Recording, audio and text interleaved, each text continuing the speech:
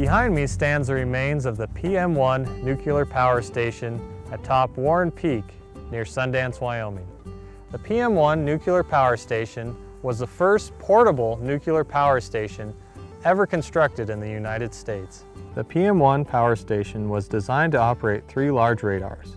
Warren Peak in the Bear Lodge Mountains made the perfect location for testing a new type of power plant in extreme climatic conditions, with negative 45-degree winters and 102-degree summers. The power plant was operated by the U.S. Air Force and Army nuclear program from 1961 to 1968.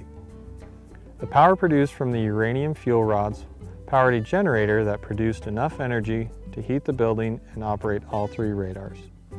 The entire plant was mobile and was flown in 16 identical containers to Rapid City, South Dakota. The containers were specially designed to fit inside C-130 airplanes.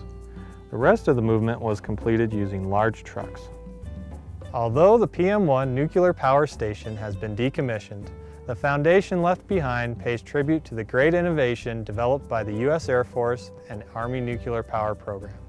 From the University of Wyoming Extension, I'm Brian Sabady, exploring the nature of Wyoming.